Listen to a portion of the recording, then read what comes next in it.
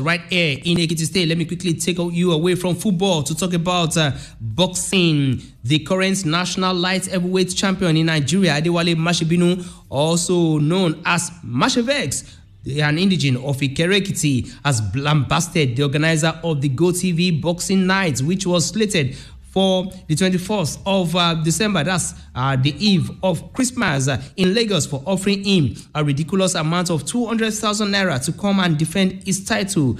Mashevex described the act as very unfortunate and uncalled for to be offered such a ridiculous amount for money, a ridiculous amount of money as contract sum to come and defend his national light heavyweight title.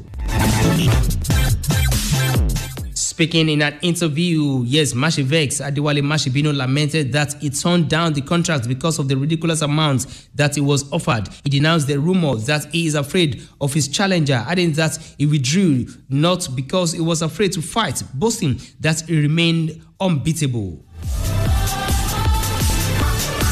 Adewale Masebinu, however, revealed that if he had accepted the 200,000 naira contract, he would be left with only 100,000 naira at the end of the day, which cannot be enough to take care of his training expenses, not to talk of taking care of his fans. He disclosed that he had initially accepted the fight before he later learned of the ridiculous amounts being offered, despite the fact that the invitation came too late.